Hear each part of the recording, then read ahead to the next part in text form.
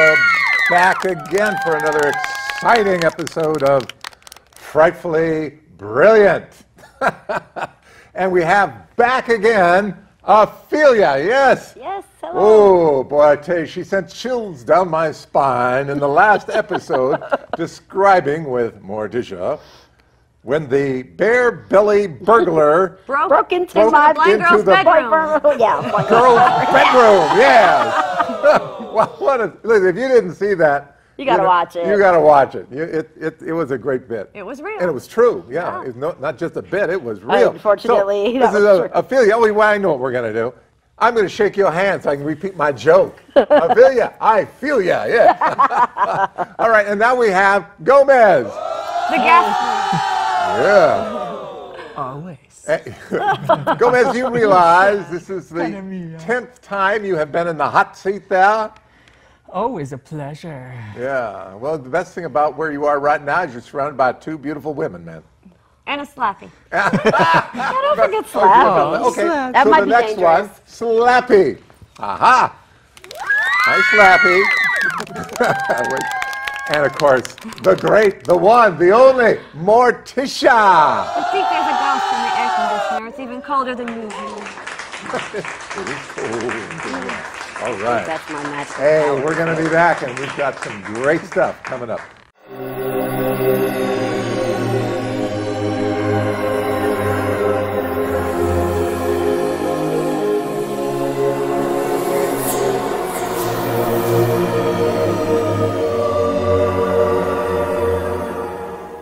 And we're back on Frightfully Brilliant, and we have this.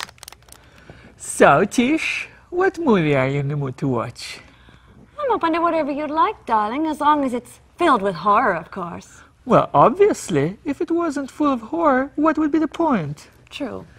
Well, in that case, what about the Smurfs? La la la la la la. Well, they're rather cutely horrifying, but I'm saving them up for Halloween. All right. But what about a Nightmare on Elm Street marathon? Well, Freddy is my favorite, but we did that last Monday, remember? Indeed, I do. What a delightful nightmare it was. What about Hellraiser? Pinhead always makes us so happy. Well, he really does. A pity I let Aunt Tabitha borrow him. The Exorcist? I always laugh so hard at that movie. Like, you know, sorry, Slappy. Like, whenever, she wheezes on the stairs in front of everyone, or when she throws up, it's so hilarious. That is a great scene. But, you see, I'm reading the book right now, so I would rather wait. I know, but let me think. Maybe we just don't need to watch a movie. No, I have an idea. I got it. The best horror movie ever. Oh, that one. Yes, the one that gave us such delightful nightmares that we had to be committed. Almost. Almost. That was really fun. I remember Uncle Infested had to chain us up in the basement for our own protection and for the protection of others. Well, good then. Dumb and Dumber it is. And that was frightfully brilliant.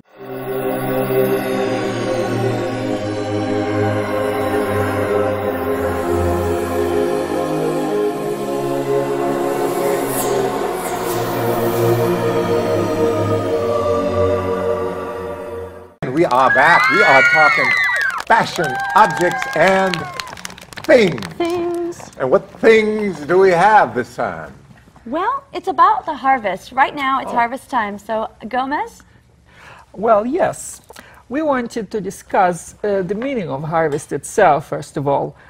Even the word is kind of interesting. In Old English, harvest is Hairfest, and it means autumn, harvest time, or even August, so it has clear seasonal associations. Physically, of course, harvest is defined as the act of reaping, gathering, or storing grain.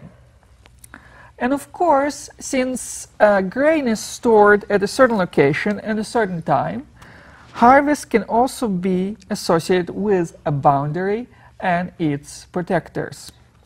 From fairies who live between different boundaries and places, to the Grim Reaper who is metaphorically said to harvest souls.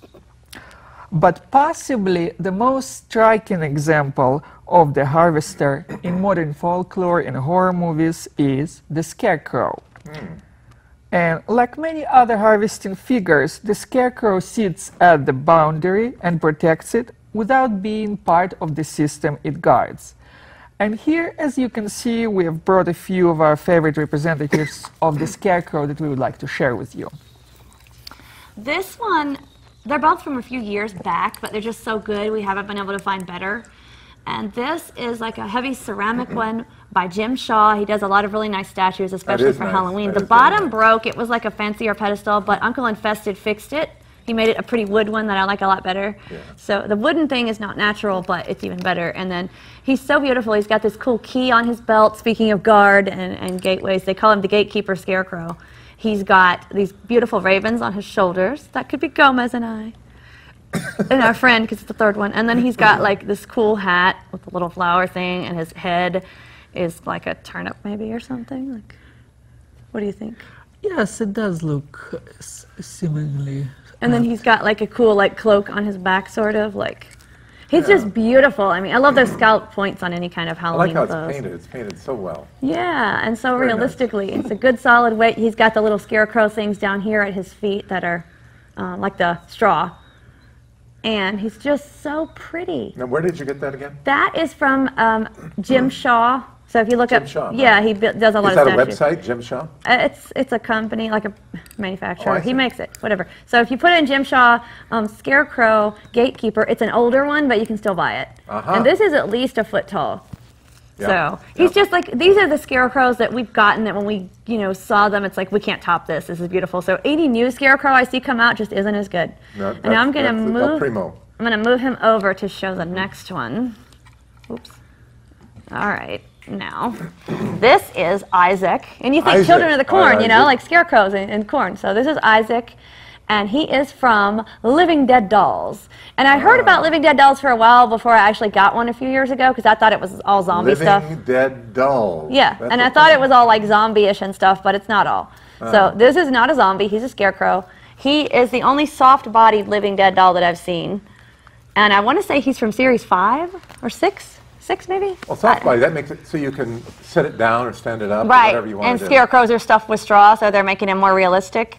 Yeah, but his shoes are a harder plastic, as are his hands. Let's talk about his hands for a second. They're these beautiful claws, which he's like mixed with a crow. I love it. Wow. And then his mouth looks stitched shut, and his hat has real straw, as do the edges of his sleeves. So that's real straw. Yeah. That's not phony baloney plastic. Or I don't think so. No. I mean, and he's online for now. I think I paid $20 for him, and he comes with a pet called Old Crow. I have such a soft spot for ravens, so he can give his crow friend a hug. But it's a cute little crow figure, and he's just neat. That's him from all sides. He's got his wings folded, and it's just neat. So you get 2 in 1. You get a little crow figure, and you get the coolest scarecrow ever that you can pose and sit. And his head is hard plastic too, if I didn't say. He doesn't have hair, which again makes more sense. He's not like a typical doll. No. But I mean, these are just some of the best scarecrows. And when you see other ones, they just don't touch it. Like they don't. His clothes are cloth, and his body is cloth.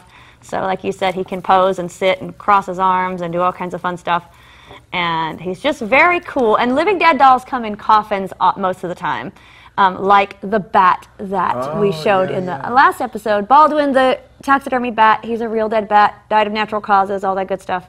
And he was our housewarming gift in our last episode. So this would be a Living Dead doll box. Yes. That the bat is now in. Yes, I did that. I spoofed him up. And yes. Isn't that great?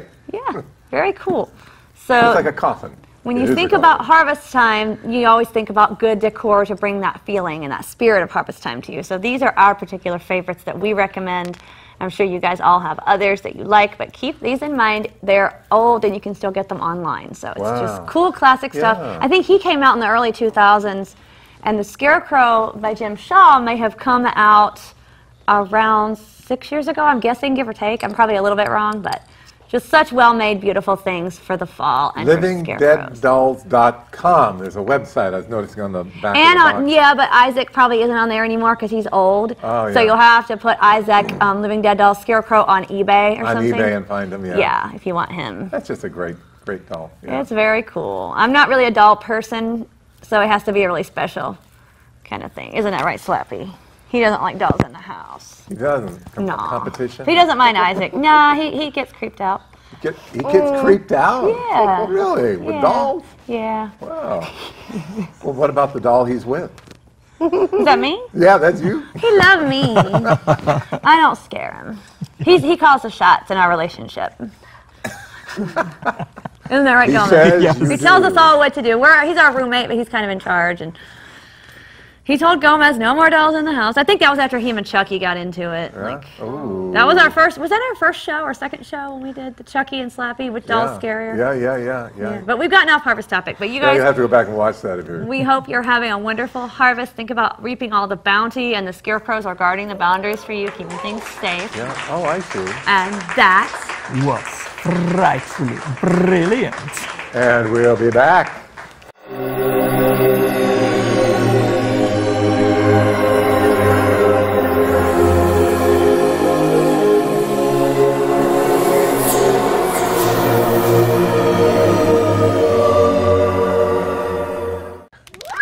And what are we going to review?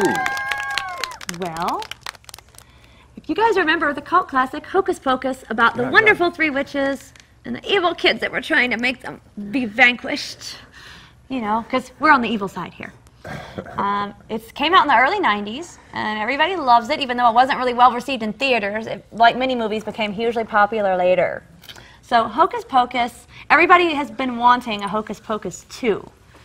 And Disney has not done that, but they did hire a really dreadful writer because it was bad to write a sequel. And this is not my opinion only. I hated the book really hard, and then I looked on Amazon to see how other people were feeling, and 95% of other people echoed my thoughts beautifully. So I'm not just like sharing. A lot of times I'll have a unique opinion, but this is, a lot of people hated this. As should be done. But the author's name seems to be false because we can't really find it anywhere. So whoever this is wise enough to hide their dreadful writing under a pen name. I will be cutting, but I'm honest. I can be cutting, but I'm a very honest person. I don't just cut to be mean. You know. Well, when you say you like something, that's genuine. Yeah, You're not doing when I a don't like it, sales it's pitch. genuine. I'll give good reviews on good products. And, you know, like, yeah, this was bad. It was like bad fan fiction. Like, if I was on a fan fiction site reading this, I would say that was bad writing. So how Disney published this just hurts me. I don't understand how they read this and thought, this is good, this is publishable. So I've criticized it. Now I'll explain why. They have two books. If you want to buy this and you want to read it, Hocus Pocus and Hocus Pocus 2, the sequel, are written together in one volume. Hocus Pocus 1 is pretty much just a novelization of the movie. That's been done with a lot of movies, from Star Wars to Halloween, really. Okay, so that's okay. That's kind of fun to read. And you get a little bit more insight into the characters, and it's just fun, and that's fine. And then you might want to just stop there, because 2 will ruin it for you. I thought the same thing. I thought, I hope I forget this by Halloween so it doesn't ruin it for me. And then someone else said that in an Amazon review, and I just laughed my head off. I was like, God, yes. That was your thought. Oh, because it was so bad. They added new characters that didn't make sense. They tried to make it all so PC, like they were trying to please every minority in the world. And I mean, I'm not insulting. I mean, we can be blind so we can decide we're minorities because we can't see or something. I don't know. But I'm not trying to insult minorities. I'm just saying when you try to make a book that's just like covering every single one, it's just... Covering all the bases. Yeah, it looks bad. It looks poorly done. It looks just not good. And it didn't really make sense. And one of the reviewers, again, on Amazon said this had no place in Hocus Pocus. Like, it's taking the focus away from the witches. Yeah. Focus away from the hocus. And it's trying to just talk about all kinds of stuff that, like, they had a lesbian couple in there, and, like, it's Disney and stuff, and I just didn't understand. Like, I have lesbian friends, and, like, I'm good with that. But, again, we're talking about Hocus Pocus and a Halloween movie. What are you doing? Like, it's like they're trying to use it to drive different points home. And about different stuff, and that was just one example. There was like 10 different minorities they were trying to cover. But now I had to explain to my nephew what that means. And I think he wants 2 lesbian girlfriends because he thinks it's hot. I don't think she likes this book. So, no, I'm good with that. I just didn't have a point with the witches. Right. And then they added this character that made no sense because in the beginning, when the witches take children's souls to get young again, that's the movie that we all know and love, they're old, and then they have to get young. So let's say it starts when these witches are in their, like, 90s or something. Well, in the second book, they suddenly have a 24-year-old sister. Suddenly. Now, Mom is dead, so I don't know how Mom, if she's older than these 90-some-year-old witches, had a young sister. I mean, that was just like, Mom must be some powerful ovaries having Mom. Just the whole thing was like that. It made no sense. It was all over the place. The characters were very flat, very lackluster. It was badly done. And the fourth sister was a good witch who was against the other ones. And she was apparently always around, and she was in the history books, and this was stated in the second book, but in the first book, she was not there. It's like, you know, if we were trying to say Ophelia was on every show before now. And it's like, no, she wasn't. So it was just poor writing. I'm telling you guys, don't read it. Don't do it. But it exists. If you wish to traumatize yourself for Halloween in not a good way, it is very poor writing, and it is out there for you. And if you want to read the first book, it's okay. Gomez, did you have any thoughts that I didn't cover in my hate rant? I guess if you're in the mood for another Twilight with the polarity of the couple reversed, with two girls playing the role of the male and the female characters. There was a Bella. Yeah, there was a Bella. She had a girlfriend. Isabella was basically like Edward. She was very accomplished. She had it all going. I like the characters if they had been in a different story, like somebody else said on Amazon. Yeah. Yeah. It just didn't belong there. So Right. that's what I was reminded of. If it had been put in a No, different it wasn't really a context. good book, but I didn't mind the things I was complaining about if it had been a different book. Got it. The I got PC it. stuff, I mean, you know. Yeah. But the characters were kind of flat, and they weren't really well defined. No. And we wanted to revisit our characters that we liked, and you barely get to see them from the first movie. Oh, yeah. But yeah, that was a good point about Isabella being a lot like Edward. That was really smart, Gomez. Oh, thank you, dear. Yes, what else? Well, I'm reminded of that quote that is widely ascribed to Stephen King. I'm not sure if it's true or not, but that's what the internet says. The internet says it, it's got to be true, Gomez. You know this. So the quote goes like that, he compares the two novels, Harry Potter, the first book, and Twilight, and he's saying that Harry Potter is a book about overcoming difficult odds, complex challenges, growing up, getting stronger. Twilight is about finding the right kind of a boyfriend. So that is something that I could maybe say about this book. Basically, Harry Potter good, Twilight bad. And so Hocus Pocus 1 good, Hocus Pocus the book 2 bad, and we really hope they do not make it into a movie. And I doubt anyone from Disney is watching, but if you are, please don't make that into a movie. Like, try to get someone who can actually write, and then test it out with a panel, and then make another movie if you must. I used to want a second movie like everyone else, and now I'm like, if you would ruin it, just don't do it. Don't do it. Leave it alone. Sometimes people, the moral of the story is don't ask for a sequel, because you might get this. And that was frightfully brilliant. We will be back.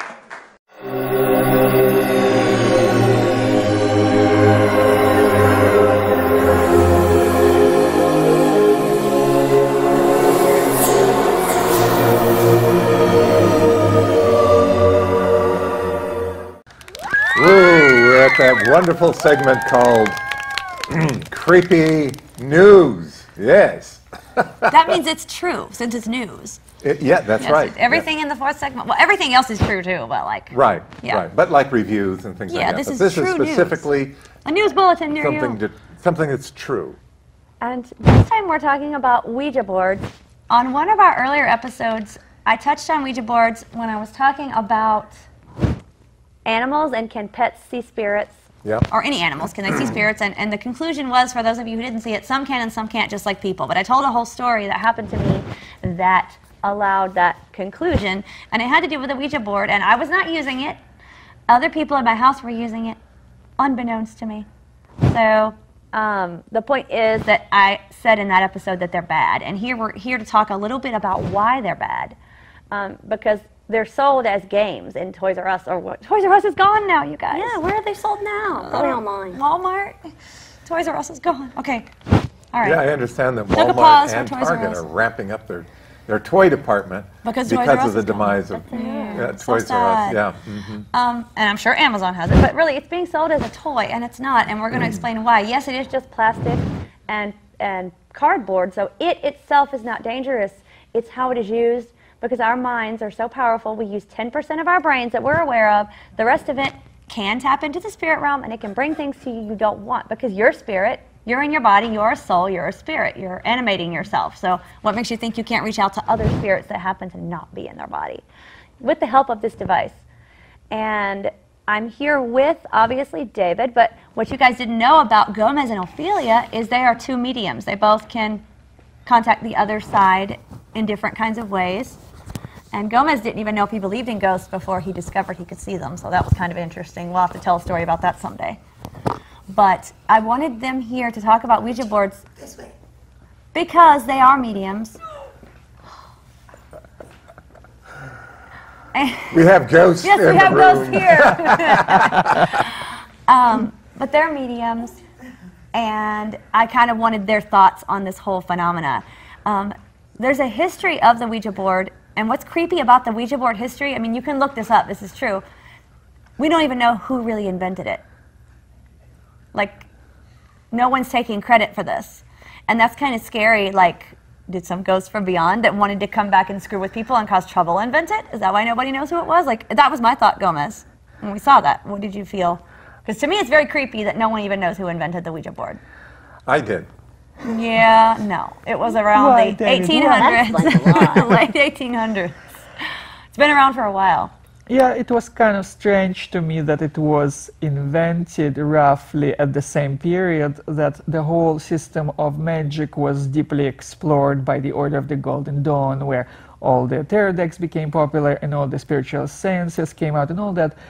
Some dark, some normal magic started coming out. It's kind of strange that it coincided in time with that. So it seems a little bit more than... When was this? What time era? We're talking Late about... 1800s. Yeah, Late 1800s? yeah, Really? yeah. And That long. the Aleister Crowley and all that, that was Yeah? his heyday in the beginning. Really? Yeah. Yeah. But nobody knows who invented the Ouija board. The beginning of the Ouija board, the pre-Ouija board, was the triangular thing that you see sitting on the Ouija board now that you touch your fingers and it moves, called the planchette. Yeah. That was started, that was being used before the whole board was invented. Ah. And the board came to be, and nobody takes credit for it. But this is interesting, the patent, when these people decided to go ahead and use it and took it to get a patent on it, the patent person said that he would not grant a patent unless the spirit could tell them, like, was it his name or something? Yes. Something His none of name the was people to there name knew. it. They wanted the spirit to name it. Yeah, but they wanted him to name himself because none of the people going to him knew his name. Yeah. So he got it. Wow. Something was talking through that board that was not those people, and he got his patent because they were able to tell with the board and the planchette and the letters on the board his name. And so, you know, how would that happen if this board was not able to help people to tap into things? So no, I don't think this is anything but plastic and cardboard, and that's what a lot of people say that want to poo-poo a Ouija board being real. You're right, it's just plastic and cardboard, but it's like a phone cord. It's just plastic too, and it's connecting you to whoever you're calling. Well, okay, when it's not a cordless or a cell phone, okay? We're talking old school phone.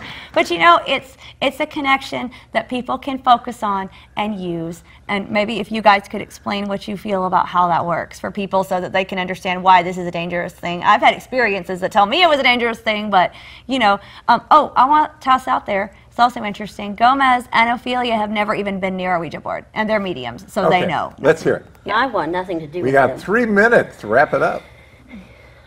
I think they're dangerous. I think certain people probably could use them and get away with it, but they probably have no magic or aren't very evolved.